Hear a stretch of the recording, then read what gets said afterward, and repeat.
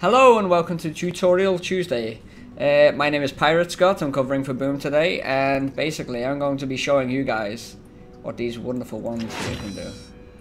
But before I start, I'm just going to say hello to everybody in the chat, so give me a second. Hello Mercurius and welcome to the chat. Hello AJ, hello Wisdom Turtle, hello Gaily Angel, Epic Twitcher. I'm sure there's more people here, give me a second. Poe Hunter, Wolkalak, Alyof,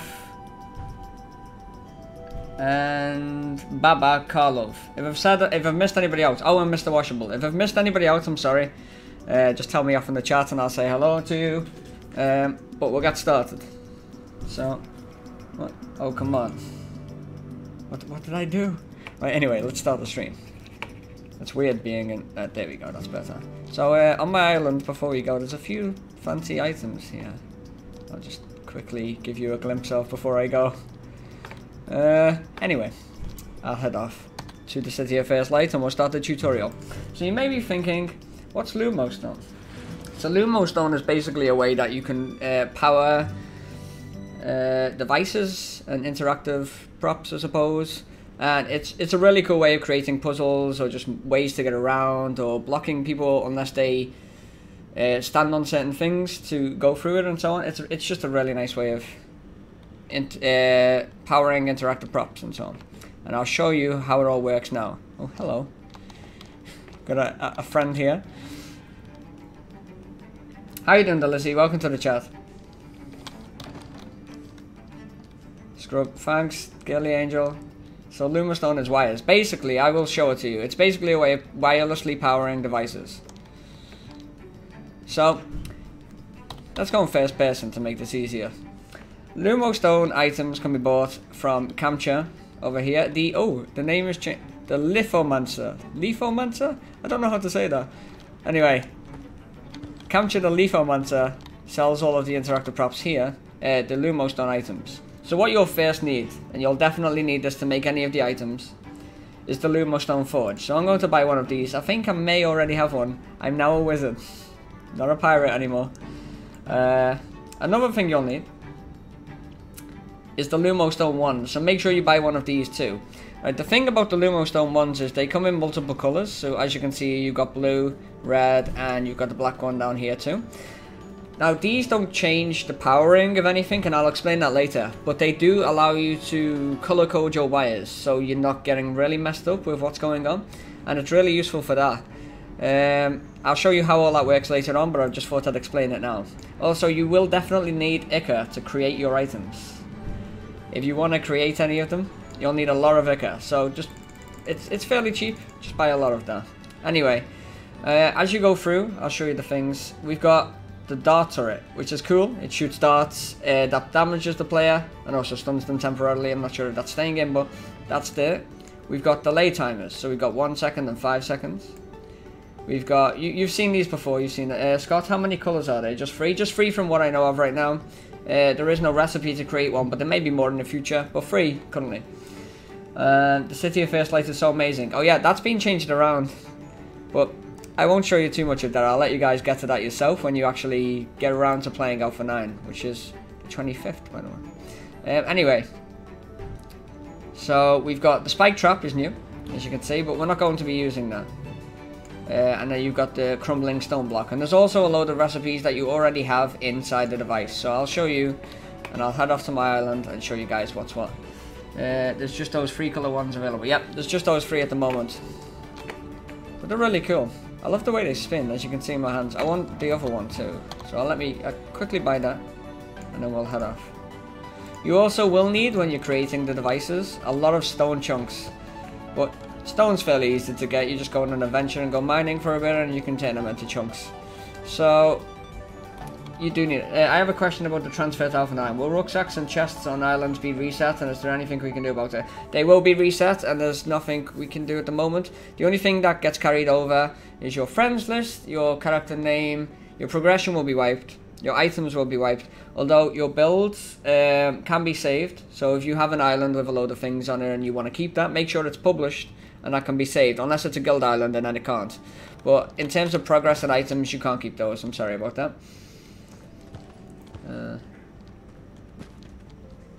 The game for me at the moment is confusing. I don't know what to do. I did the forest quest.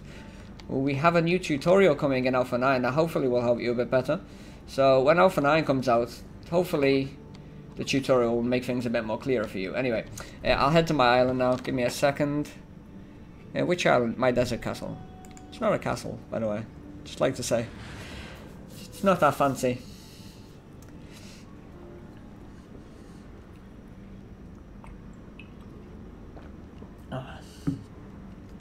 I think I've already got the forge on my... Yeah, we should already have the forge, and we don't. How do I keep my stuff on my island? I refresh the stream. You can't keep anything inside your chests. You can keep anything you've built. So any place blocks or decorations can be carried over. So these, but chests will be wiped. I'm not sure if the chest itself will go, but the items inside definitely will. I think the chests themselves go too. But all of the things placed on the island, so everything you can see here should be saved. Excluding the chest. Right, anyway. So to start this, you need a Lumostone forge. And Lumostone forge is where you craft all of the Lumostone items. Everything. Yeah, everything. So in here, as you can see, you've got the crumbling stone blocks, which are really cool. They crumble as you walk on them. Is that whiskey in your drinking bottle, or is it rum? It's neither. It's water. I'm behaving myself. Okay. So to craft the items, you mostly need a lot of stone chunks and a lot of ichor. So I got a load earlier. Ooh, I might make 2 Lumostone forges. Just one over here too. So I'll place this one down, then I can... You posted the link. Moderators can post links because they mostly use them to post forum links and useful information. So there's an exception for that one. I'm not transferred either because I'm not... right, anyway. So as you can see, we've got the... Pardon me. We've got the Lumostone pressure pad, and this is used to actually send power signals, so when you stand on it, that sends power. We'll create some of these. I haven't got a few of these, so let's get about 20. I don't think I'll need that many, but anyway, while that's crafting, I'll go through the other items over here, and then I'll come back to that later and show you what's going on. You've got the AND gate. So the AND gate is basically something that you need to power through 2 different inputs. And that's how it works. So there's not only just the pressure pad input at the moment, there's also the NOT gate. And the NOT gate constantly does an input until you send an input to the NOT gate itself, and then it cancels it. So that's always turned on until you send something, an input signal to it, then it turns off. Will our in-game currency be saved? It won't, sorry, Wisdom. Then you've got over here, you've got the delay timers. So you've got a 10-second delay timer. You've got a 1-second delay timer. And you've got a 5-second delay timer. You've also got the dart turret, and the dart turret just basically shoots constantly until you power it. If you connect anything to it, it will stop shooting until it's powered. And then it will only shoot when the power is turned on and you're standing within a radius that it can shoot at. Oh no, it will constantly shoot when powered, sorry, ignore me. And then you've got the Lumostone doors, and I'll show you how the Lumostone doors work also in a moment. Does it constantly send signals, or only sends an off signal at the end? Which one are we talking about, AJ? Sorry. Needs a signal from A and B to be on. Yeah, needs 2 signals, 2 inputs. I'll show you when I'm basically... Oh, we've got enough of these. So now, we've got an AND gate. We've got a delay timer of 5 seconds and 1 second. We don't really need a 10-second, not while we're on the stream. I don't want you guys to be waiting around forever. And then we've got a NOT gate too. Okay, let's take a few doors also. Okay. So we got the doors down here. We'll put the plates in here. That's a delay timer. AND gate. I've also got a few other blocks that I'll show you guys. So does it mean we have to play from the beginning again, like after the closed alpha? Just that we keep our island. You do need to, yeah, basically you keep your island, but you need to continue again. The reason is that because we've got new progression and a new way of doing everything. So there's new quests and new masteries and everything, and we want you guys to see how they work and everything, and give us feedback on those, and that's the reason we do this. And they're really fun, by the way, some of them. Right, what am I doing right now? We don't need pickaxes in this one, or should we have pickaxes? I'll use 1 pickaxe anyway. So we'll start off by putting down Well, let's block the door. I don't know if this is the right size. Oh, it's just the right size. It's perfect. So this is a Lumostone door. And the way it works is, it will constantly be closed until you send power to it. So, and I'll show you how the wands work now too. So if I left click the wand on the pressure plate here, and then I put it on the door, there's now a stream going between them. You can hear the awesome sounds when I hover over it. And when you hover over it and it connects to the one like this means you can pick up the stream. So the reason you'd want to pick up the stream is, say if you wanted to disconnect this, then you click on the, oops, sorry, I didn't click on it. And you click on this and it's now disconnected, and if you want to get rid of it completely, you click somewhere that is in an interactive prop and it gets rid of it. So as you can see, they're now disconnected. Well, we'll connect them back, but I could show you something. Yeah, I'll show you this. So we've got the two ones. So the red one goes here and it's connected to it. And this now powers it if I stand on this, by the way. And you can see it brightens up. The door will open if a knock gate is connected to it, unless the knock gate is powered. Yeah, I'll explain that one later when we get to it. And now this is the blue stream. And this is a good way of color coding your webs. So when you've got a load of them, it's a Lumostone web, but it color codes your streams. What is the best way to do this? So if I remove the blue one, I can now only see that one. So all of the blue messy ones are out of the way, and it's really good. But it doesn't mean that the power stops going to it. See, it still works. But you can only see the color whilst the wand is in your hand. So let me throw the blue one back in my hand again. Also, how can I explain this? You can do multiple connections but in different colors. So, okay, let's do the delay timer. And we'll remove the red one for now, just so you can see what's going on. And we'll also remove the blue one. Oh wait. Alright, this is a, that's a 1 second timer. Okay, so I'm connecting this one to that, but then I can also connect this in red to the door. Oh, sorry, I connected it to the post box. There we go. And that will still power it. The signal still goes along multiple colors. It's just to help you color code them. So this will still be powered. See? There we go. Alright, I'll remove these. And I'll show you the knock gate. I'm sure I have one. Oh, by the way, items can't be picked up if they're connected to anything. So if I connect this to this can't be picked up now. Oh wait, what? Oh, maybe that got changed. Ooh, okay, it got changed again. Sorry about this. And now if I place it, is it still connected? And it's still connected, so you can move them around while the connection is on. Sorry, we temporarily changed that while it was on QA, and it seems it's been repaired again. So you can move them around while the connection is still there. That's something I just found out again. Recent updates. Didn't work in the last update. Anyway. What was I doing? Showing knock gates. Okay. Disconnect this. And disconnect this. Right. We want a knock gate. So this is a knock gate, and a knock gate is constantly powered until you send a signal into it. As you can see here, now this door will always be powered. So it'll always be off until we send a signal into the knock gate to turn the knock gate off.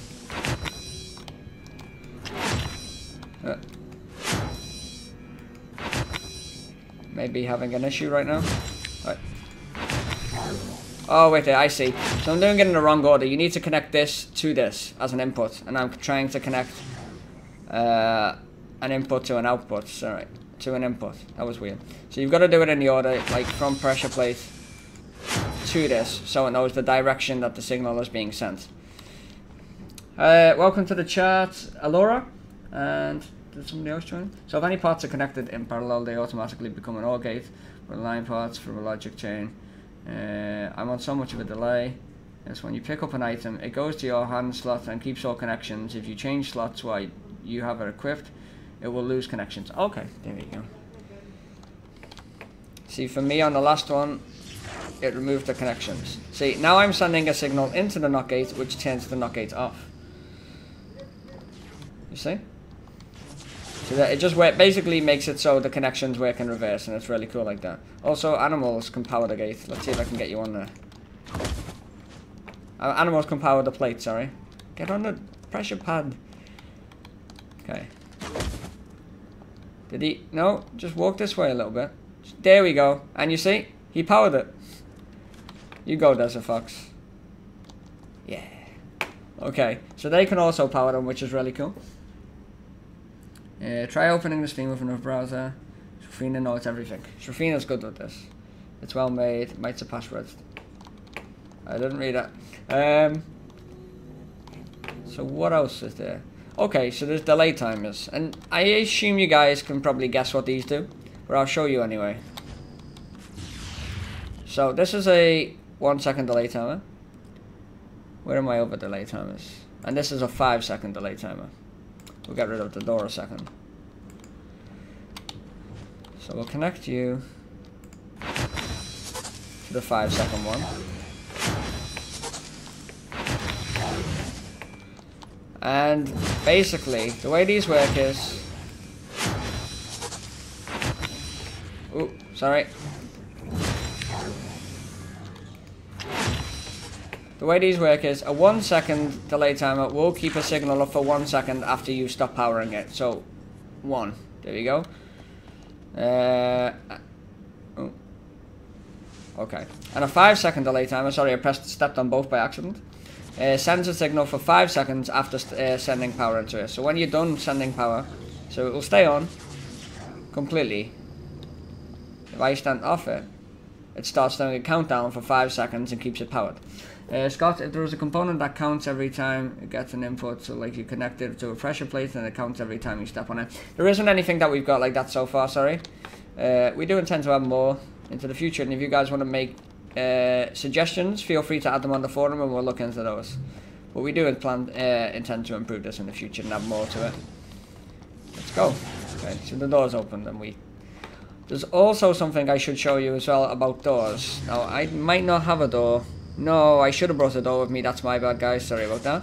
But basically, if you have a door, you can press E on it to open it usually. But if you've got it connected to any Lumostone device, anything whatsoever, you aren't able to open that door unless a signal is sent to it and then it's opened. So, sadly, I don't have a door to show you that. But it will basically not open with E whilst it's powered. But doors can be opened using those. As Rafina said, you can make flip-flops. Right. Okay. So what was I going to do? Okay, we can do a few examples. Give me a second while I'm mine. And while we're doing the examples, hopefully I can teach you a few things. I assume a lot of you are already really good at this kind of thing.